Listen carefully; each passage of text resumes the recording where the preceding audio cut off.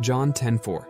When he has brought out all his own, he goes on ahead of them, and his sheep follow him because they know his voice. Jesus, addressing his disciples, illustrated his relationship with them using the analogy of a shepherd and his sheep.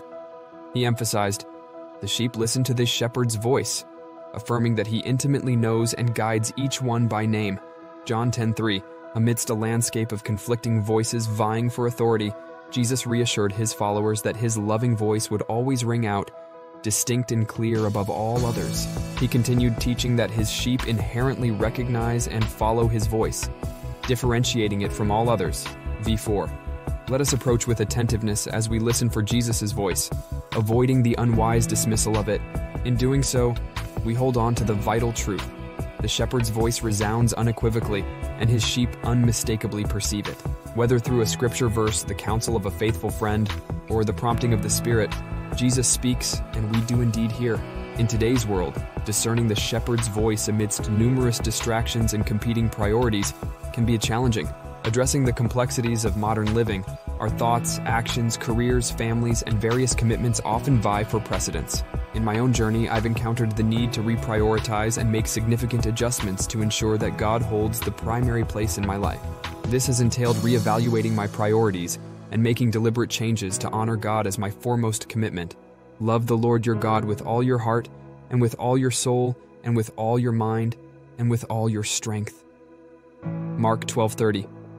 This verse from the book of Mark encapsulates an essential teaching from Jesus, emphasizing the totality of one's devotion to God.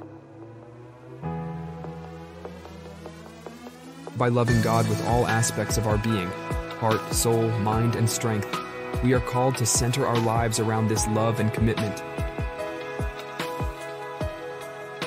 It serves as a foundational principle for Christian faith, highlighting the importance of fully directing our thoughts, emotions, and actions toward our relationship with God. This verse invites us to reflect on how we can live out this commandment of love in our daily lives. At times, we find ourselves struggling to perceive God's presence, and we might be tempted to rely solely on our own abilities, or to view God as a source of immediate assistance. However, in order to truly discern God's voice in our lives, it's imperative to align our priorities and wholeheartedly devote ourselves to loving Him and putting Him first. Let's take the opportunity to assess our lives today, identifying the areas that require prioritization so that we may actively live out the calling placed upon us as God's people. Let's pray. Father, in the name of Jesus, I come before you and thank you for sending Christ Jesus to die on the cross for our sins. I recognize that there are areas in my life that do not reflect your glory. Please reveal those areas to me and give me the strength to overcome them, making you the priority and focus of my life. Work on my heart so that I may see and correct the things that need to align with your will. I am grateful that you are a God of forgiveness, grace, and mercy. Please grant me the strength and bring the right people into my life to help me become the person you want me to be. I acknowledge that you are in control of my life, and I yield myself to your guidance.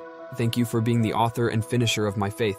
I commit to seeking you with reverence and humility, so that I may know you more deeply.